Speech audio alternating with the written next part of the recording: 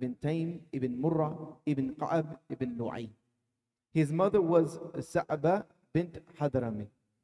She embraced Islam, and Talha embraced Islam early. He embraced Islam very early on. From amongst the earliest of companions, he embraced Islam at an early age. The Messenger of Allah alayhi salatu wasalam sent him with Sa'id ibn Zayd before going to the Battle of Badr to spy on the convoy. So he sent him to go and spy on the convoy that was coming to Badr. He sent him with Sa'id to go and see who is coming and what kind of enemy are we facing. So he sent him with them. When it passed by them, he sent news to the Messenger of Allah sallallahu alaihi wasallam that these are who are coming. Like this is what's coming. So he was sent as basically a scout to give him the information on who's coming to approach them at the Battle of Badr. In the meanwhile, when he returned to Medina, he did not know of the Prophet sallallahu alaihi wasallam's departure to Badr. When they arrived there, the Prophet alayhi salatu wasalam was already facing the infidels of the Quraysh at the Battle of Badr. So they went after the Messenger of Allah alayhi salatu wasalam, and they met him on his return from Badr. So the battle had already taken place, the Muslims had already won, and they were on their way back, and they ran into Talha ibn Ubbaydullah radiallahu anhu. But when he met them, he had saved for him and Sa'id a share of the spoils of war, because they had participated in the battle. So he gave them the exact same shares of the spoils of war as those who participated in the battle. So he is considered to be one of those who participated in the Battle of Badr. Maybe he didn't actually have to pull out his sword and fight, but he played a pivotal role in giving information to the Prophet ﷺ of whom was coming. Talha radiallahu an witnessed the Battle of Uhud. Uhud was basically like the making point of Talha ibn Ubbaydullah. The Battle of Uhud, we know, was one of the hardest and most difficult battles that the Prophet ﷺ and his companions faced. Talha ibn Ubbaydullah earned his share of Jannah on that day. He witnessed the Battle of Uhud. He stood firm on that day. When the Battle of Uhud was taking place, and that's also one of the things we do plan to, after we get through these series, I had a plan to discuss the different battles and what took place. When confusion took place amongst the Muslims, the archers had left their position, and Khalid ibn Walid took advantage and routed the Muslims. There were people who were spreading the message because the Prophet ﷺ had been struck, and they said he has died. There were Muslims who were just sitting down. They were literally just sitting down on the battlefield saying that there's nothing left to fight for. There's nothing left. There's nothing for us. There's no hope for us. The one who was rallying them, we know, was Mus'ab ibn Umair, which I'm going to tell you his story one day as well, inshaAllah ta'ala. But there were a group of companions who said, no, the Prophet sallallahu alaihi wasallam is alive and he is still fighting, so rally around him. So they surrounded him. And Talha ibn Ubbaydullah was one of those ones that stood firm in the front, standing in front of the Prophet sallallahu alaihi wasallam, while the Meccans were saying that this is our chance, let's try to kill him. He protected him with his hand, and he was injured so severely that 2 of his fingers were paralyzed. And that day he got between, some say 24, but the more authentic narration is that he received over 70 wounds from spears and swords on that day, defending the Prophet sallallahu alaihi wasallam. The Messenger of Allah called him Talha al-Khair. He called him Talha al-Khair, Talha, the good one. On the day of Uhud, he called him Talha al-Fayyad, Talha the open-handed, Talha the one whose hands are open. On the day of the battle of That al-Ashira, he called him Talha al-Jud, mean Talha, basically of generosity. Talha, the one who brings generosity. On the day of Hunayn, that was what he called him on the day of Hunayn. He, radiallahu an, had dark skin and thick hair. His hair was neither completely curly, nor was it completely straight. He had good facial features and was thin, but he did not dye his hair. From his lineage, he had, and this is what you have to also understand about when you see all of these, the companions followed the orders and the sunnah of the Prophet ﷺ, and that he said, have many children. Have as many children as you can possibly have, because I want my ummah to be the largest ummah. So he had Muhammad, known as Al-Sajjad. His eldest son was known as Al-Sajjad, meaning the one who prostrates frequently. He was killed with him, his son, Muhammad, his eldest son, was killed with him on the day of the Battle of Al-Jamal. The Battle of Al-Jamal we'll talk about one day, but it was the battle that happened at the Khalifa of Ali ibn Abi Talib, radiallahu anhu. And he also had Imran from Hamna bint Jahsh. He had Musa from Khawla bint Qa'aqa. He had Ya'qub, who was killed in the Battle of Al-Harra, and Ismail Ishaq from Iban bint Utbah ibn Rabi'ah. He had Zakaria, Yusuf, and Aisha from Khulthum. Who is Khulthum? If you've been listening to any of this, you'll know who Khulthum was. Who was she the daughter of? After him, Abu Bakr. Abu Bakr as-Sadiq married Talha ibn Ubbaydullah to his daughter Khulthum. And she gave him Zakaria, Yusuf, and Aisha. Isa and Yahya came from Sa'ada bint Auf. Ishaq, who was married to Ishaq, was the daughter of Talha ibn Ubaydullah. He married her to Hassan ibn Ali ibn Abi Talib, one of the youth of Al-Jannah.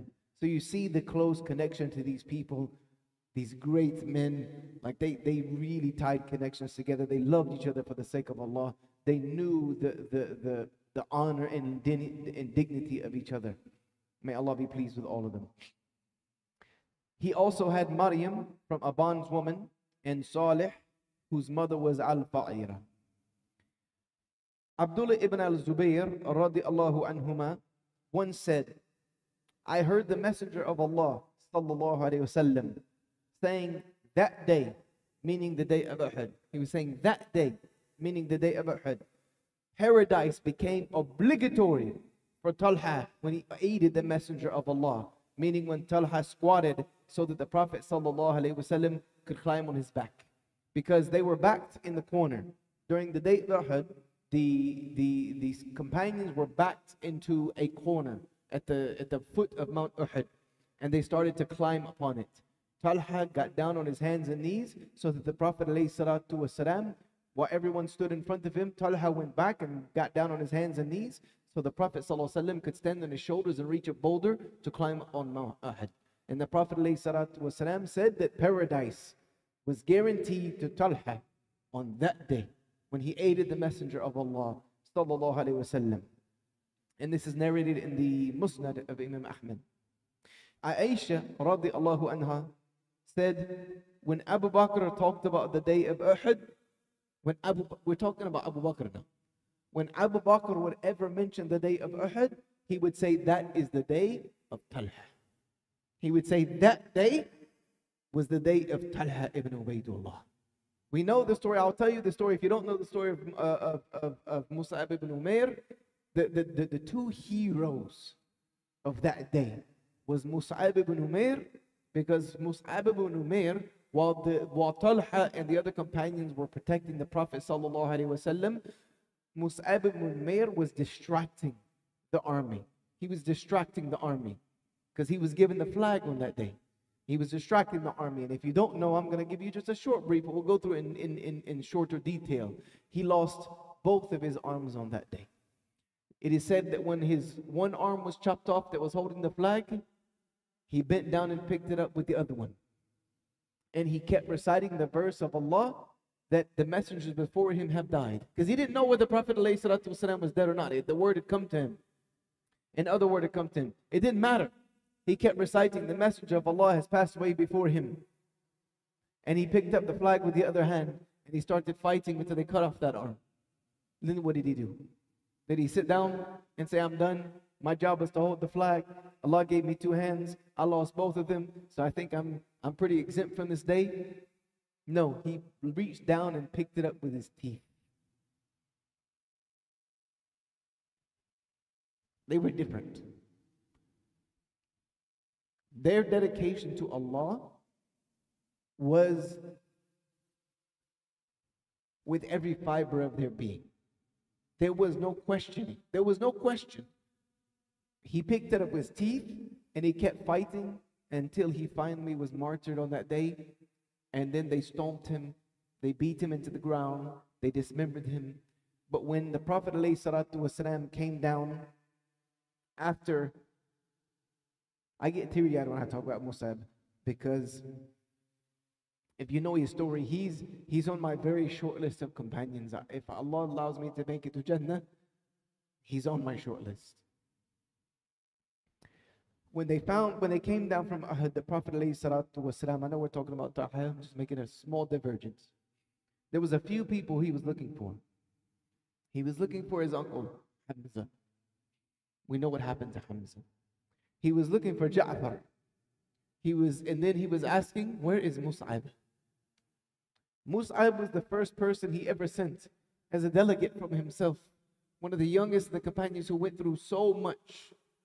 Made both immigrations to Abyssinia. Came from a life of luxury, wealth. He came from such a prestigious family and he left it all for the sake of Allah subhanahu wa ta'ala. It is said about Mus'ab that the people who knew him before, when they would see him in Medina, he would come and sit to the halaq of the companions, they would cry looking at him because he was so small and thin because of his own starvation, and he was wearing the worst of clothing. And they knew who he was. This is Mus'ab. He gave up everything. And when the Prophet ﷺ found him, there is somewhat of a weak narration that said that, oh Mus'ab, you did not leave anything that you didn't sacrifice for the sake of Allah subhanahu wa ta'ala. You left nothing. You gave away your wealth. You gave away your family. You gave away your prestige. Now you gave away your arms. You gave away your life. You're stomped into the ground. You didn't leave anything left. And it is said that when they went to his house, the Prophet ﷺ said, go to his house and get his belongings, right? Distribute his belongings and find his kafan.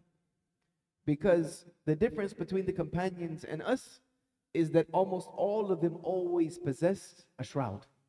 Because they knew that death was real. So they would keep in their property, part of their property was what they would be buried in. They said when they brought Mus'ab ibn Umair's belongings, he had a bowl and a pot. That's what he made wudu with. And he had maybe 3/4 of a kafan. 3/4 of it. He did not even possess enough in this world to have enough cloth to properly be buried. And it is said when they tried to bury him, they would cover his head with his kafan and his feet would stick out. If they tried from the feet, the head would stick out. So the Prophet ﷺ said, let his head be covered and then cover his feet with lemon grass. And he put him in the ground and he said that he saw that Allah had replaced the arms of Mus'ab ibn Umair with wings. These men were different. That day belonged to Mus'ab ibn Umair and Talha ibn Ubbaydullah. Talha ibn Ubbaydullah and Mus'ab ibn Umair protected the Prophet ﷺ till the last. Abu Bakr radiallahu anh said, I was the first to return on the day of Uhud. So the Messenger of Allah ﷺ said to me, and Abu Ubaidah ibn al-Jarrah. If you know who Abu Ubaidah, we'll talk about him as well. Abu Ubaidah ibn al-Jarrah was the one who would eventually take over Al-Quds for the Muslims. He would take over Al-Quds and hand over the keys of it to Umar ibn al-Khattab radiallahu anhu ardah. And he comes on later in this series. He said, when I saw Abu Ubaidah ibn al-Jarrah, he said, please go and help him. Speaking about Talha, because he had been injured so severely. We treated the Prophet ﷺ's wounds first. Of course, even if you went to the companions, they would have told you, go to him first. This is another thing we talk about in one of the battles where one of the women said that she was going around to help the injured. We'll talk about this later on. I'll give you the specifics. trying to give them water.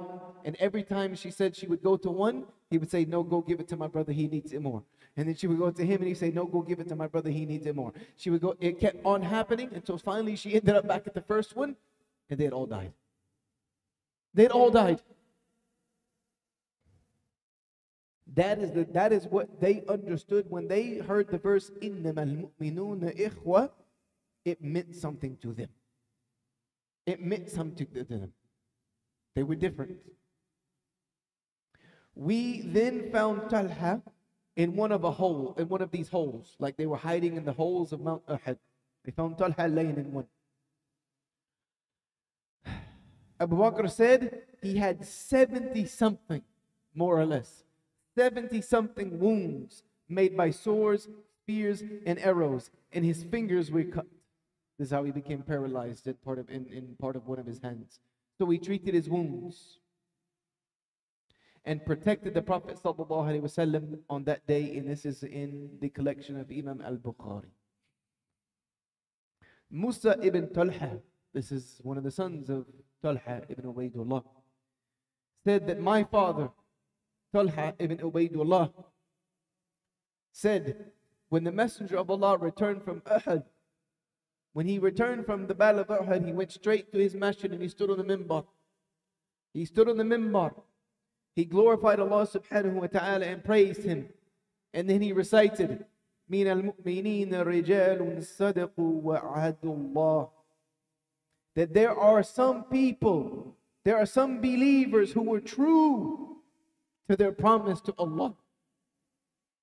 There are some believers that were true to their promise of Allah. And some of them have received their reward, meaning they're buried right there in Uhud. For those of you who've made Umrah or Hajj and you've gone to Medina, you've seen Uhud. Unfortunately, there are people who go and do crazy things now, so they've had to put a fence around it. But if you stand on the hill, you look over and see the shuhada of Uhud are still there today. Their bodies are there. I remember giving a lecture. SubhanAllah, there are certain memories that you have, of traveling for 26 years that pop up from time to time. I remember taking a youth group to Umrah. This was in maybe 2010, 2011. And I was standing on one of the hills that you can stand on where you can look over and see the shuhada of Uhud. And I was telling the story of Musab ibn Umair. And subhanAllah, that day it began raining. It began raining out of nowhere. And for those of you who spent any time in Saudi, rain is a rare event. It started raining.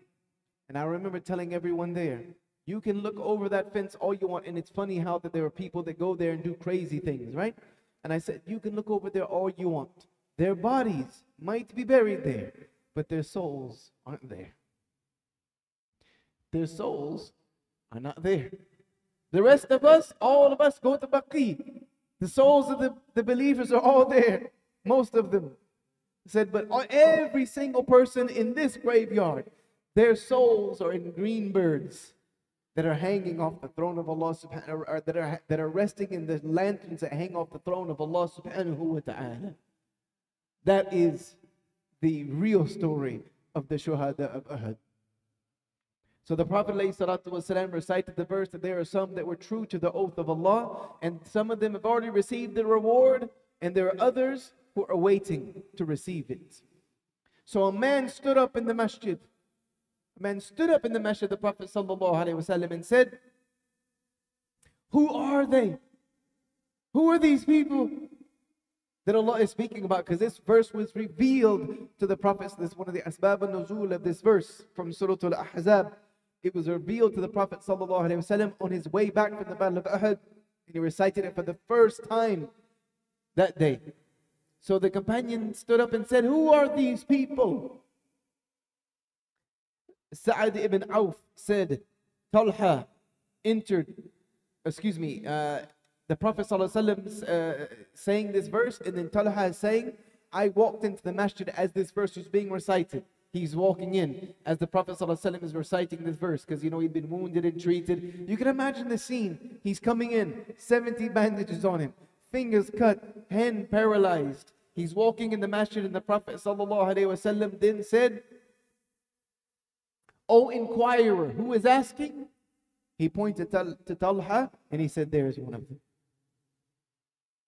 That's one of them right there. How beautiful of a time was that to be around and to be able to see these things, to be able to see things being revealed. This is why we talk about these stories. We keep them alive so that we can try to relive these moments, to understand what these people were made of. They were made of something different than you or I. And it had nothing to do with the flesh of their bodies. Their flesh was the same as our flesh. It had nothing to do with their clothes. They're made out of fabric. What was different than them than us was what was right here in their chests. Their hearts were different. One of the tabi'een asked one of the companions of the Prophet sallallahu alaihi wasallam, when you guys won all these victories, was it because you were greater in number? Was it because you had more military might, more arms? What was it? He said, no. We were always smaller in number. We were always outnumbered. We always had less weaponry. We were always weaker from our fasting and our hunger and our starvation. He said, but what we had was we had hearts that never failed us. Our hearts never failed us, while the hearts of our enemies always failed them.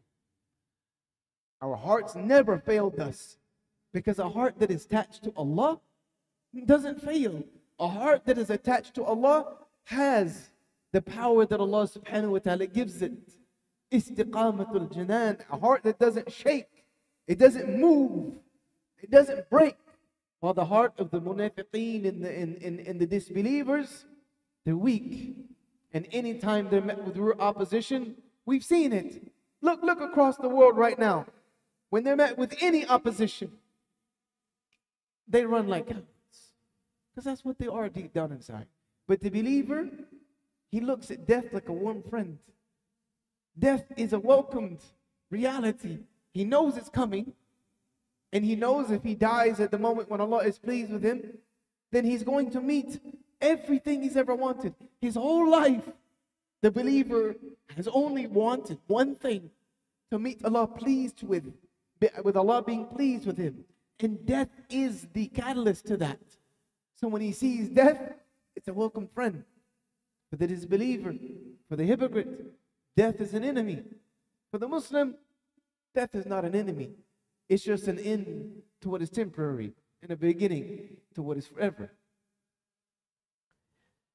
Sa'ada bint Auf said that Talha entered upon me one day and he saw that I was distressed.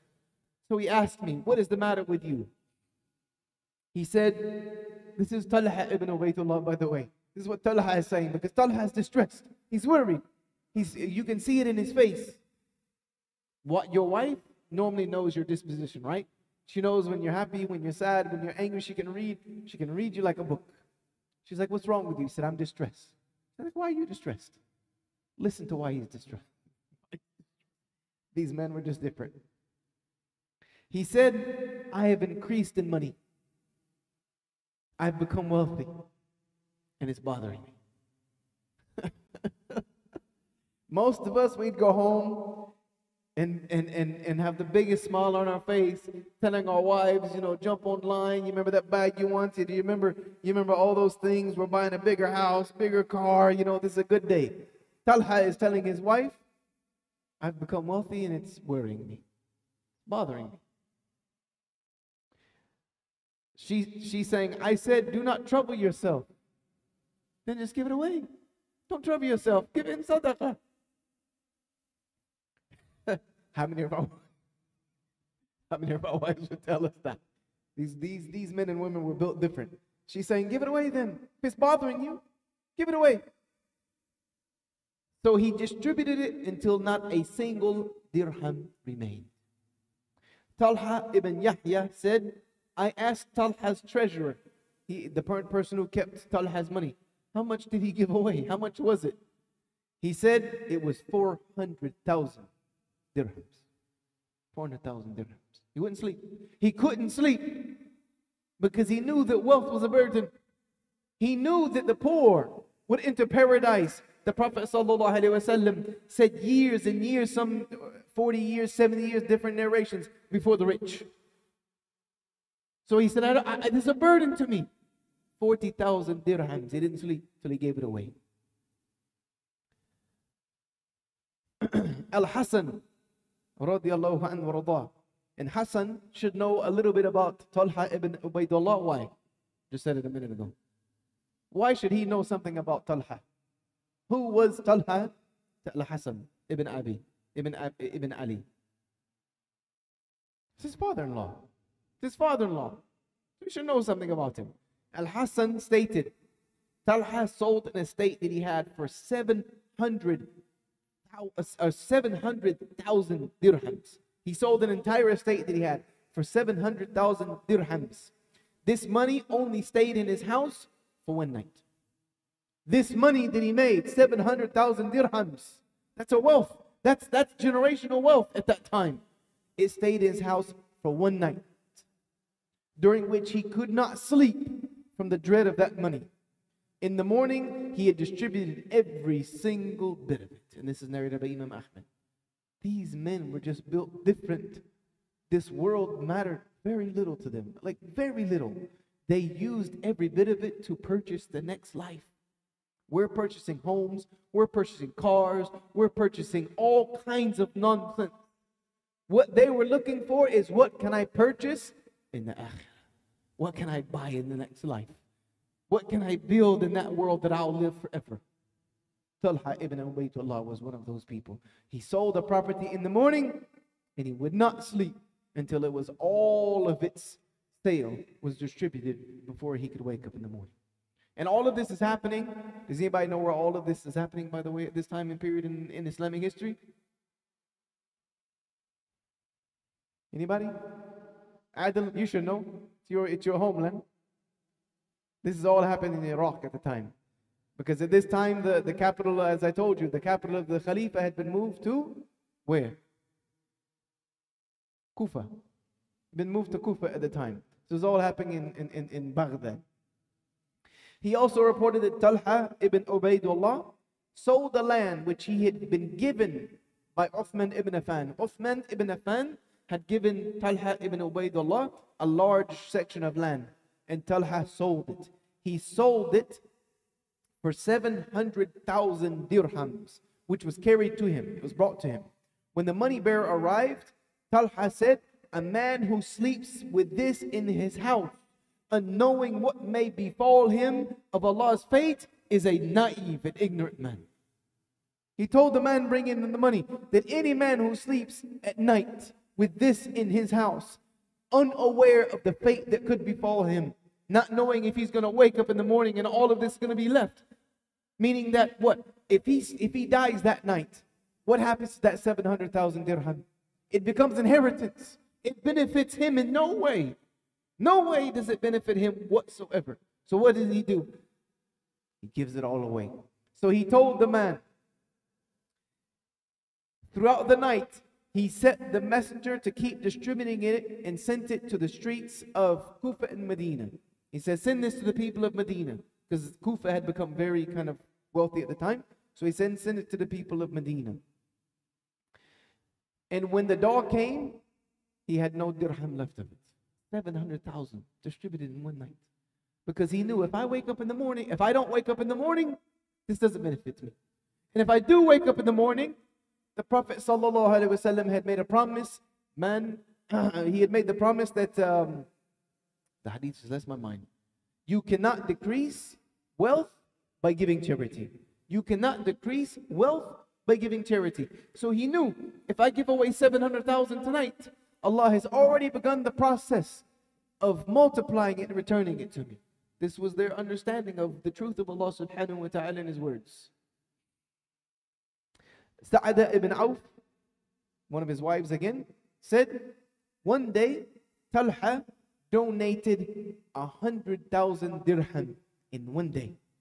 But then he could not go to the masjid because I had to repair his stove. Basically, he had spent all day long in the streets distributing 100,000 dirhams. But because of, running around with bags, they didn't have, there was no PayPal and Square. He had bags of this money. He's dragging himself through the streets. He'd torn his stove all to pieces. And he'd come home and his wife had to repair it for him. And it prevented him from going to the masjid. This is a story his wife is telling about his death. Talha ibn Ubbaydullah was killed along with many eminent companions. We'll talk about this battle one day and its real implications. But he was killed with his oldest son Muhammad radiallahu anhuma, both, may Allah be pleased with both of them, in the battle of Al-Jamal.